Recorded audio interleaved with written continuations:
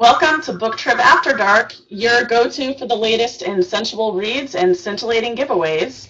Today, we are thrilled to have USA Today and New York Times bestselling author Heather Graham here with us. Thanks so much for joining us, Heather. Hold on. We lost her. Oh, there she is. She's back. You disappeared for a minute, but you're back. Okay. So it's so lovely to have you here. And today, Heather's going to be discussing her 1001 Dark Nights novella, When Irish Eyes Are Haunting. Before we begin our questions, I want to let our viewers know that we will be giving away a mystery bag full of the author's favorite things, so stop by booktrib.com after the live chat and enter to win. So without further ado, let's chat more about When Irish Eyes Are Haunting. Heather, can you tell us a little bit more about it? Fun for me. My mom was born in Dublin, and St. Patrick's Day was always one of the biggest holidays in our family. It kind of superseded birthdays and all other things. So this is about a cast of characters that we've already met. Cool. They've been in a previous Crew of Hunters book. And they take off to Ireland because of bad things happening to a relative. And is a castle haunted, or are people actually doing these things and using old legends such as the Banshee and that type of thing to create murder and mayhem? Cool. Awesome. Now, Shelley has a question. She says, you're back for another year in the 1001 Dark Nights series. She says, are you reading any other books in the series? Do you ever read the other author's work? 3 of them that will be coming out this summer. And the 3 that are coming out this summer are, I'm trying to see if I can remember them in order. The Silenced, the Forgotten, and the Hidden. And they're all in the Crew of Hunters series. Yeah. Awesome. So Chelsea has a question. She says, hi, Heather. Thanks for coming to chat. And she says, when did you know you wanted to be a writer, and how did you go I always about loved pursuing your books. dream? I was very lucky. I had 2 parents who read constantly. And I think that's everybody I know who's writing now. They just love books. And then actually when I was in college, I majored in theater arts. And when I got out of college, I did some dinner theater, some backup work, some commercials. I got a super commercial that my dog was in and got paid more than me. And then when we had the child who just had the child, I started staying home because it was actually far more expensive to go to work than it was to stay home. And that was when I started trying to write, or writing. I guess if we're writing, we're actually doing it, but trying to write for publication. Right. And I started sending things off all over the place. First 2 things I sold were actually short horror stories to Black Cat magazine and Twilight magazine, and then I sold my first book to Dell after a lot of trial and tribulation. Awesome. Now, you love to write, horror and paranormal. What kind of draws you to that? What first got you interested in that? I think it's something that I always loved. I remember, first of all, possibly going along with the theme of this book actually is I stayed with a great-grandmother frequently when I was young who was just full of all the old legends, and she could tell the best stories I've ever heard. But she also had a way with us of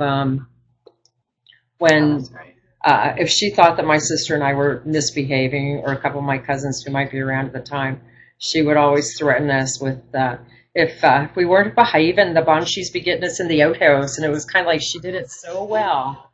We were like 17 and 18, 19 when we figured out, wow, we didn't even have an outhouse, but she managed to make that threat work. But she was just, that's so funny. I think the whole family, they were a great family for storytelling, and they usually had some type of a ghost or supernatural character in it. And then there were Hammer films. I love Hammer films. Right, and I gotta tell you, I've been to Ireland a couple times, and the first time that I went, we visited Sligo and Leitrim, and we went that's like where our ancestors are from. We drove all the way out in the country. I didn't know where we were going, and it was a surprise. My mother surprised us, and we stayed in a castle, and it was creepy and amazing. So I can only imagine, They definitely have. It was fantastic. Pardon me? So have you been there? Oh yeah. Have you been there? Have you traveled there? Do you ever like? Yeah, I'm sure you look for inspiration every time you go there. It's a fabulous country, wonderful country, and just very, very wonderful, warm, crazy people too. Just I truly love my family and my mom to death. So yeah, it's good. Yeah, that's great. Now we have a question about social media and just your connection with readers. Billy wants to know, has social media helped you to connect with readers? Are you active on things like Twitter and Facebook? That's a good question. I'm most active on Facebook, and I have 2 pages.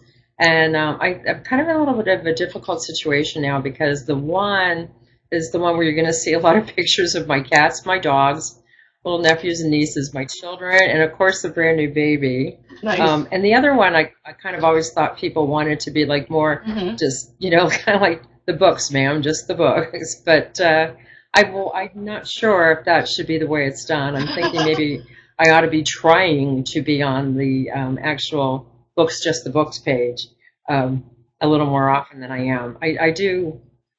I'm a fan of Facebook. I have a good time with Facebook, and I love to keep up with people on it. I have, it's funny, speaking of which, I had a cousin I hadn't seen in years and finally connected with on Facebook. So a lot of good things can come from it. I'm not great at Twitter. Awesome. Twitterer. I'm not a good Twitterer. Yeah. Yeah, it's totally different. It takes some getting used to, for sure. Chelsea has an interesting question. She says, what has been your proudest moment as an author? Chelsea wants to know, what has been your proudest moment as an author? I was incredibly lucky to go on a USO tour with international thriller writers. And oh, wow. We went to see servicemen at Walter Reed, and we went to military hospital at Ramstadt, and we went to Kuwait and a lot of other places. And I think the joy that many people had just to have people caring, people there to try to either bring them books, give them books, or the one hospital room we went into, there was a young man waiting for us who wanted to be an author, and so he was waiting to speak with us. And I don't think I've ever felt happier about what I do than when I was able to kind of at least give a little drop of something to someone who's done so much for us. Yeah, wow, that's amazing. Now you mentioned thriller writers, and Dee has a question about Thriller Fest. She says, how important do you think it is for authors to get an agent?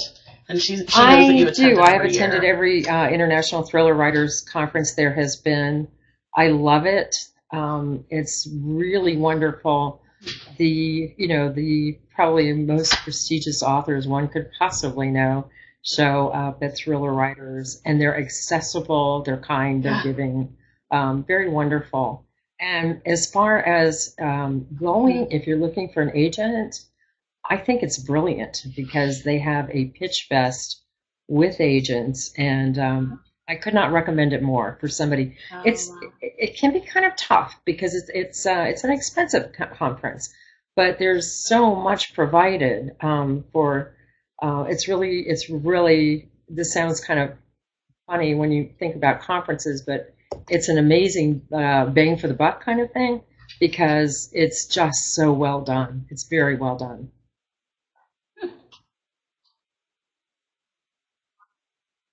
Amazing. Now, Dee has a question about some of the characters that return in When Irish Eyes Are Haunting. And she says, in your latest book, Devon and Craig return. Will there be another book featuring them? I never say never. And I'm embarrassed to say I forgot because another couple of characters will be coming back for Halloween.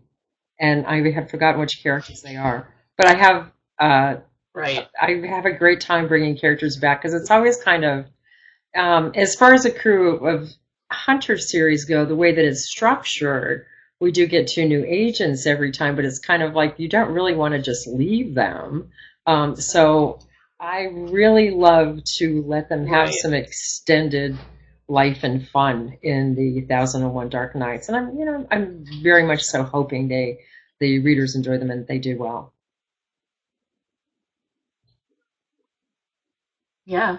Now, what are you currently working on? Can you At tease this anything for particular us? moment, actually, I am doing some rewrites on the Crew of Hunters series. It is coming out this summer, and also out soon is a book called The Dead Play On, and that's in another series, Cafferty and Quinn. Cafferty and Quinn will probably be making some appearances in 1001 Dark Nights too.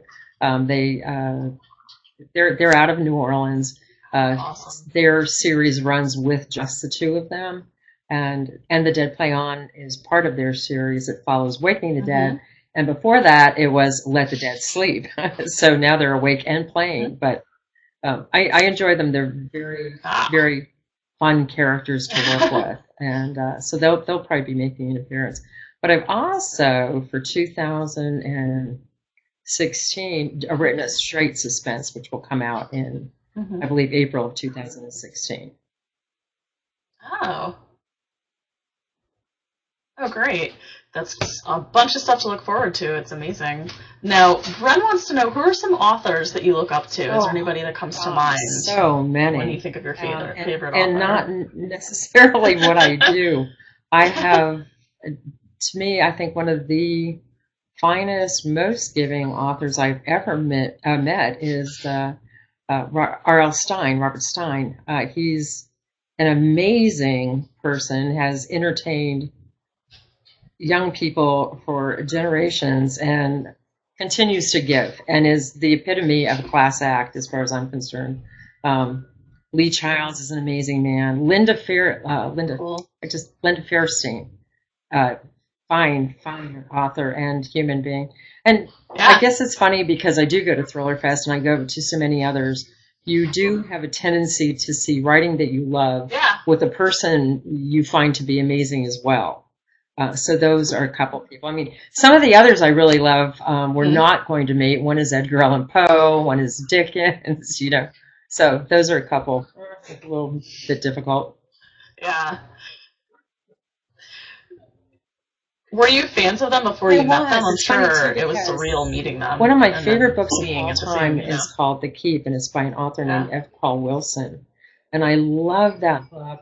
And then at a marketing event one time, it was Authors at Sea. He happened to be at the table next to mine, and it was really cute because my whole family was lined up waiting to, meet him. Wow. And we're all kind of like, wow, I'm really sitting next to him. And he has proven to be a great friend, and I still love his writing. Wow. Now, in terms of your writing process, Chelsea asks, how many hours per day do you write? Do you have like a set schedule, or are you kind of seat of your pants writer? Do you plot? I usually write every day. This is not necessarily every day. When things happen, and you're doing something else. The day I got here and got to see my grandson for the first time, I did not write. But I heard an interesting statement earlier today. It's kind of like writing is not always at the keyboard, because most of us have thought about what we're doing for a long time and often done a great deal of research about what we're doing for a long time. So, I mean, that kind of plays into it too. But as far as writing, I really do almost every day. And I have 5 children, and they grew up with it, and they were very little when I started. And 2 of them weren't even born when I had started. And I really am so grateful for them, because I got used to them playing in the room. I got used to all the things that they were doing. And now I feel like I am a Dr. Seuss book. Like, I can write in a car. I can write going far in a plane or on a train. Like, there's no amount of emotion that kind of can knock me out of it. So I'm very grateful to them for that. Wow. If you need writing advice, you just fill the room with children, and you can write in anything. Don't know what's going on. It's your trouble. Yeah. No, Shelley wants to know, do you have any advice for writers looking to get published? What should they not do while pursuing a book deal? I think a lot of the time it's common courtesy. Look up wherever you're trying to publish. Go online and look up what all of their what their requirements and definitions are. A lot of them go by, to please send a query letter, to then send the book and some chapters, or whatever it is that they ask you to do.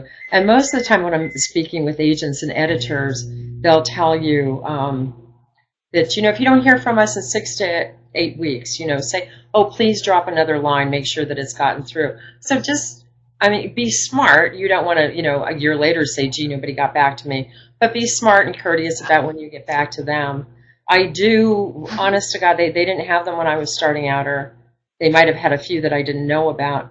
Conferences are wonderful, local ones if you don't want to travel far. But you get to meet people, you get to meet editors and agents, and it's funny because we have there's a group down in South Florida that I'm with, and we just had a cruise with your muse. God, I can't talk today. I know what's wrong. Cruise with your muse, where we all went off on a cruise ship, and it was wonderful. We had editors from Pocket and Kensington and all over, cool. And they were all as nice as can be. So I think almost everyone that they spoke to will be sending something into them, and because they did meet and get to see each other on the cruise, they will hopefully really truly be getting to it. So I do recommend that. And then if you can't get to a conference, I really recommend that you do your homework and look up what every editor is looking for, and then make sure that you send it the way that they want it sent.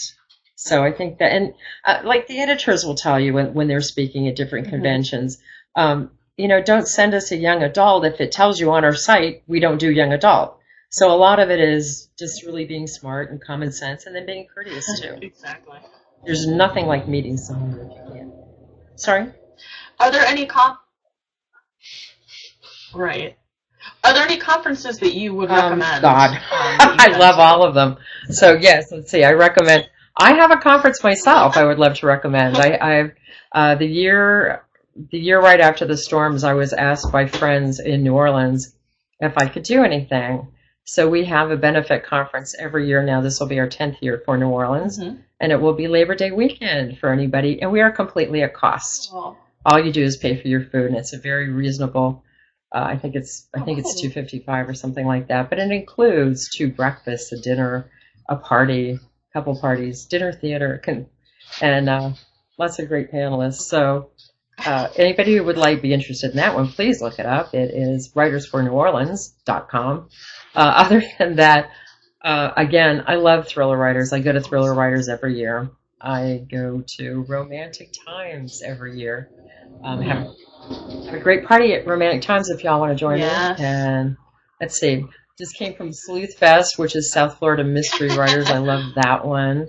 I love VoucherCon, which is another mystery. Cool. Oh my God, I could go on forever. I do highly recommend cons, and there's so many small ones too. I think for a lot of people, and one that I've done a couple times, and I'm double committed, or I would be there this year. RomCon. It's out in Colorado, and it's just great. You kind of get both things. You do a lot of playing. You and an author of your choice maybe figuring out what to do with their characters for the zombie apocalypse in a game. And then you might be taking some workshops. You might be doing all kinds of things, but it's a really warm, wonderful conference. So I recommend that. But I mean, honest to God, look them up. There's great stuff going on almost everywhere, almost every weekend.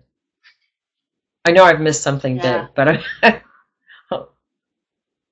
wow. I love horror writers too. That's awesome. It sounds like a party. Yeah. A question just popped up from Gwen, and she says, "Will you soon be adding to your Dust to Dust trying series?" very hard to add to Dust to Dust, and I guess I'll explain. They decided I write on contract with Mira, and they're wonderful, lovely people. I adore where I work, but they had wanted to go in a different direction. So at some point, I'm trying very hard to create Ashes to Ashes and I will have to put it out myself and therefore have it available for the people who have been kind enough to ask about it. So I am hoping to. Yeah. Awesome. Now, Billy has a question. How much of your writing is drawn from people that you know or Most experiences you've had? Other than the fact that I don't really know any vampires, and I'm sad to say that like Thomas Jefferson hasn't gotten up and spoken to me or anything. But I'm blanking on the title right now, but one in particular, my second son is very good friends with a remarkably talented young woman who is a fabricator with Legacy Studios, which is the old Stan Winston Studios. And we were out in California visiting her, and she took us through the studios. And I was just amazed because you'll see something like this wonderful, cute pig used in a commercial next to a totally decaying, rotting body. But it is just all these wonderful things that people create for advertisements, for the movies, for television shows. And I definitely used her in the nicest way, I hope. I like her very much. She's a great kid. So many people that I have come across were at Thriller Writers too. Another thing that they offer to us is once a year we go into the FBI offices in New York City for a day and get to stay there. I've had I've had the opportunity to do some very great things because things kind of snowball. We recently had a conference in Key West called Key West Mystery Fest. Yeah. And the lovely young woman who interviewed me for that used to work for Mel Fisher. And so I went out on Mel Fisher's, one of his boats that's working on the Atocha site, the Bank of Spain site. Yeah, so I got to do that. Nice. I've had a seance at the House of the Seven Gables. I've spent a weekend at the Myrtles. Had a private ghostly tour of the Queen Mary. Wow. So, yeah, everything is used, and everything and everyone. And that's one of the best things about it. Wow. Is that keep your eyes open. Anything you see, anyone you meet might be someone wonderful that will fit right into your fiction. Yeah. And now, how did you get involved with 1001 Dark Nights? Yes, easy. 1001 Dark Nights is the brainchild of Liz Berry and MJ Rose. They are both friends of mine, and I think they're two of the hardest working, most brilliant women I know. And as soon as they asked me, I said yes. It was just it's kind of like anything they ask, I'll probably say yes. Yeah. No brainer. And I love the concept. No, Jessica. Yeah. Oh, yeah. Do you have any say in like the book cover or anything, like any like promo images or anything that goes with it? Do you kind of just do bounce ideas? I believe I have a say. Yes. I work right now with people that usually come up with things I'm very happy with. And if there is a problem with something, I say it, they work very hard to fix whatever the problem may be. In that aspect, I think I wish I had it with me. I don't. I have another cover that's coming out soon that I think is absolutely fantastic. So I'm usually very pleased with what people are doing. I do have a say whether. That nobody's ever going to have everything they do perfect every time they do it, but most of the time I'm very pleased. Right. Mm-hmm. Now, Bridget wants to know, what kind of struggles do you face in writing? Is there anything that that you come across a lot, and how do you overcome that? It's funny because I am doing rewrites right now, so you have this tendency, I think, with rewrites to. An editor will give you all these things, and you're kind of like, well, I don't understand how they didn't understand what I was saying. It's perfectly clear. And then, well, why would that? Why would that? And then you're kind of like, you walk around for a while thinking, oh my God, they're just nitpicking. They're just doing things. And then you go back to it and you kind of figure like, okay, well, if you didn't understand it, then wow, maybe nobody will, and I should probably rewrite it. Um, and then, then you do them and then you're happy. But I think sometimes the rewriting process is uh, possibly the hardest. Yeah. Oh, for sure. Absolutely. Yeah. So Louisa has a question. What advice would you offer someone who's trying to write their own romantic erotic novel? Is there anything specifically for that genre that you would recommend? Always read Yeah. the best of what's out there. I think one of the biggest mistakes I hear people say is, oh my God, this is awful. I can write that. If it's awful, you don't want to write it. You want to write something that you are going to be happy with and very proud of. Yeah. And I there's just nothing I can suggest more than find what you love, what you want to be doing. Find several authors who are doing it well. And, perhaps read the books once and then read them again for what is it that they're doing that so captivates you that you want to recreate in your own. Yeah.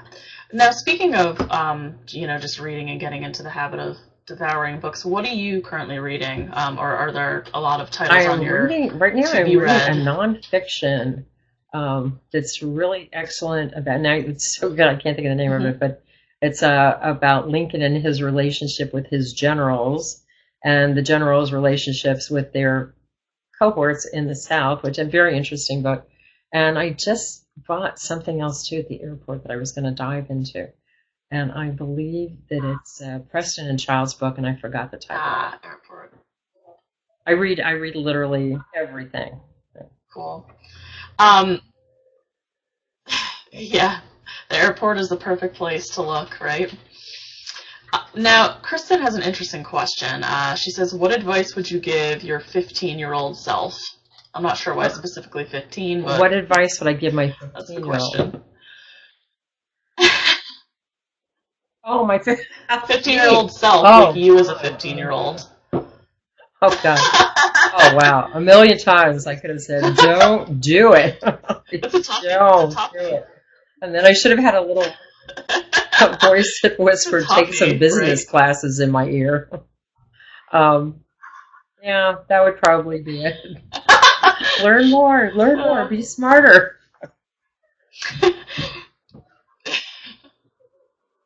Now, Jared wants to know kind of where you get your ideas from, and he says you have a successful track record. Do you ever feel pressure to outdo each book? Luckily, I haven't, because I by the nature of the beast, sometimes you're going to finish something and love it more than something else. And then I've seen books that I felt that I had done a better job with that were not as popular as books that I was worried about. I don't think I've ever tried to. Right. I don't think of them as one-upping or having to make sure that you're. I mean, I think the most important thing is that you really do your best to write the best book you can every time. And what I think keeps me going is there's always something new. The next Crew book that I'm working on, which will be out in 2016, summer of 2016, is based on a cruise that I just took. And basically, I'll say quickly, there's a serial killer who's been running around New Orleans, and they realize that he's landed on a cruise ship with a couple of thousand people on it, but they don't know who he is. So, but the character in it is based from the fact that I became a friend of mine, and I became very friendly with the piano bar host, and he was such a character. I turned him into a lovely young woman, and she will be the protagonist of that story.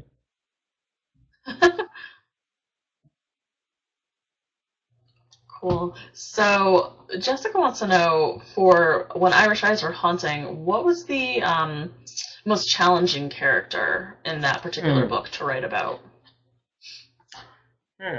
Interesting. I think the most challenging was kind of a combo of characters, because I really wanted to give them the feel of that they were very real. And it's, kind of, how when people are recessed to past lives, most of the time you'll hear that somebody was the Duchess of this or that, or, Lady so and so. And it's you very seldom hear that, wow, I was a scullery maid and I lived this terribly boring life. But we do, the good majority of us go through life being certainly extraordinary in our own worlds, but ordinary as far as, no, we're not president of the United States, no, we're not landing on the moon, no, we're not doing things like that. And I think I wanted the people who lived and worked there on a day-to-day basis to be very real. And I, as you had gone to a castle, I have been a couple of times to the guest house castles, and I tried very much so to base it on people that I knew or had met. Cool. Yeah, absolutely. Now, Jessica wants to know what motivates you and continues to encourage you to write. I think it's just a love of writing. But no, I really do love to write. Else. But I honestly think, just, like knock on wood, thank God, there's always something new. I said this last one that really got me going was being on this cruise ship. And I believe that after that, I had a husky for 17 years, or my daughter. Well, we had a family husky for 17 years, and we just lost her. Wow. And I loved that dog. So the next one, I wound up, because of the dog, talking to a lot of people who actually raise huskies and who do Iditarads and live in Alaska and this type of thing. So I do believe that the crew will be going to Alaska when they're done with their lovely Caribbean cruise. So that's, there's always something in life that's going to pick up and intrigue you again. And luckily we can find ways with fiction to go in that direction. Yeah, that's a great answer. Now, last question. I'm just curious, do you have any events coming up, any book signings? Are you doing any conferences? You going anywhere in the next month or so that our fans, I will be in Houma, Louisiana, quite soon for their Jambalaya Jubilee. And that's coming up in, I think it's mid-April. I'm not sure the exact date. And I am going to Barbara Bay's Reader Appreciation Luncheon in Milwaukee, Wisconsin. You took about two different places. Houma and Milwaukee, but both lovely, filled with lovely people. And then I think the next thing after that is Romantic Times. And I'm going to lose something here. I'm going to be at Creatures and Crime, or Crime and Creatures. This year I'm also going to be at Hot Mojave Nights. I'm trying to remember what else. I will be at, beyond a doubt, I will be at Thriller Fest. And I think RWA is the weekend before that. So yes, I'll be around. I'll be around a lot of places. And hopefully, I think I have a listing of most of them up on the original Heather Graham right now. The original HeatherGraham.com.